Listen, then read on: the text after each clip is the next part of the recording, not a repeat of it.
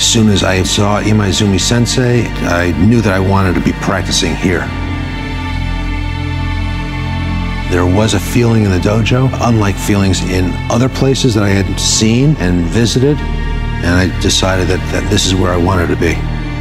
It was partly because it seemed to be authentic, that it seemed to be something that came directly from the founder, even though I didn't know anything about the art. I just felt that this was it. I'm Warren Wynshaw. I have the rank of 6th degree black belt. I've been practicing here for 38 years, and every time I walk onto the mat, it's a new beginning. Aikido utilizes both mind and body.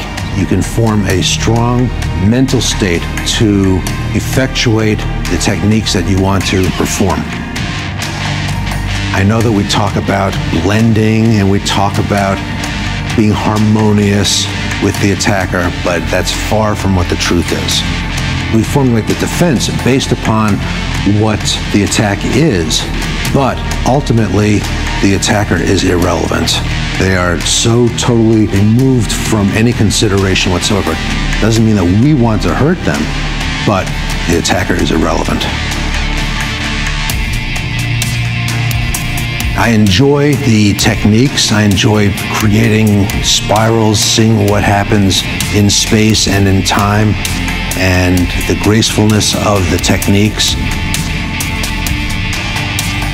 This art promotes balance, endurance, stamina, aerobic activity, flexibility, and the utilization of the entire body.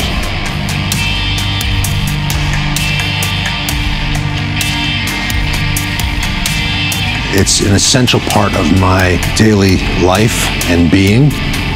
It's an essential part of who I am. And it's an essential part of how I look at the world and how I deal with the world.